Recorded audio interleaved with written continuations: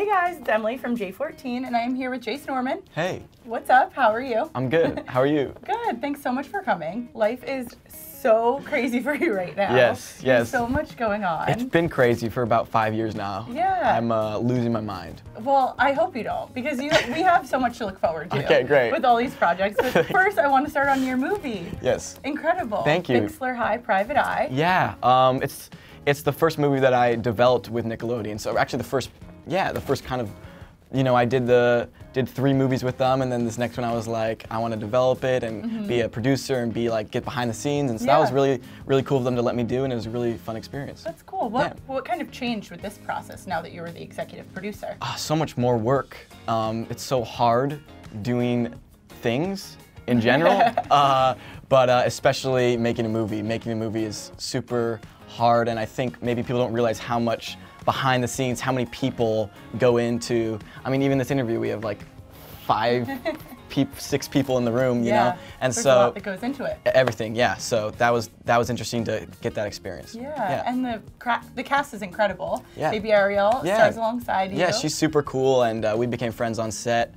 And she's just such a professional and such a hard worker. After wrapping, did you kind of like make these friendships that lasted after being on set? Yeah, it's weird. Like she was like Baby, or I'll just call her Ariel. I hate Baby Ariel. Do you call her Baby Ariel? I don't call her Baby Ariel. I just realized that was her thing like just now. Ariel's like, you must be used to like going on set, becoming friends with somebody because you literally spend every day with them for like a month and then just leaving. And that's a little bit like what it's like for actors, is like you just, especially like now there's so many shows coming in and out with the streaming services and movies and all that stuff. So there's so many people you meet and you spend every day with, and then on to the next thing. Yeah, and sometimes you stay friends with them, sometimes you don't. Yeah. Well, good things for social media. Yeah, you exactly. can follow each other. For sure, totally. Yeah. And with Henry Danger, you're on your 5th season. Yeah.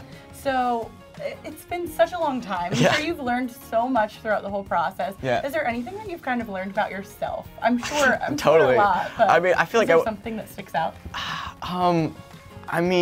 You really see how far you can go. Like you really see like how hard you can go and how much pressure you can take. You know, I think that's like anybody when they get a job for the first time. It's like it's really hard, and you see how you push yourself and you see how far you can go. So I think that's what I've learned of work ethic and trying to stay sane. Yeah. Well, what can fans expect in this 5th season? I think it's gonna be our craziest season. I think that we've really hit our stride. Like it's 5th season, like we've been doing this for so long. Yeah. We know what we're doing, and so we're just kind of going all in and just trying to give them the best, 5th season. We'll see what happens. And the fan base is so strong. Do you think if they really want a 6th season, do you think it would happen? That's up to Nickelodeon. I have no idea. I think that if they really push for it, maybe. But it's been 5. They got enough. Okay.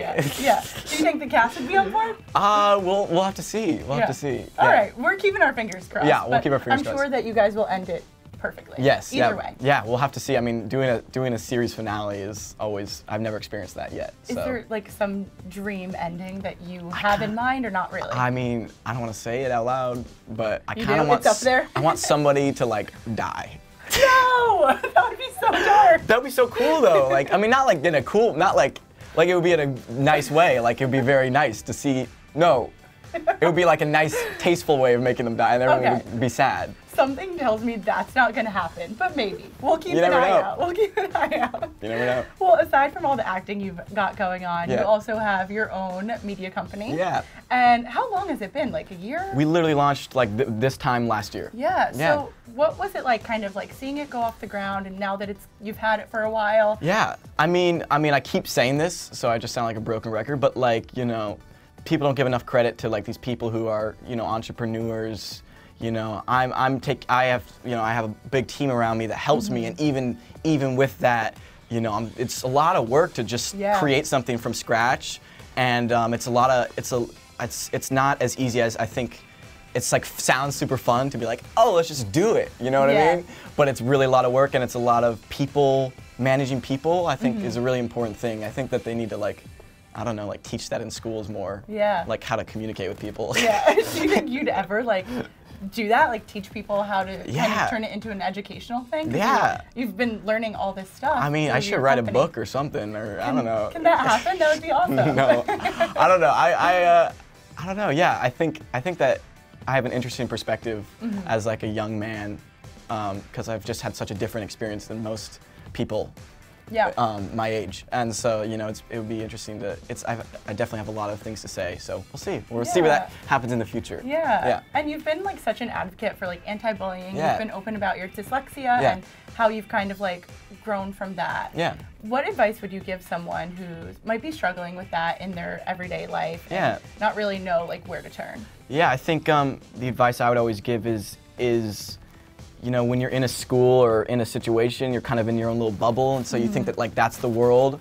And so if you have problems in that world, you think it's like the end of the world, but really it's just a little bubble. So if you can just, you know, if it's school, you can just wait it out, or you can leave or whatever, you can totally find a new life anywhere. So it's not, the world is so much bigger than I think people realize, even me. With the new year, 2019, what else can fans expect? Anything else to? Just another season of Henry Danger, awesome. and then after that, who even knows? Yeah, who knows? Maybe you'll write a book. Who knows? Who knows? Amazing. Well, thank you so much. Thank you.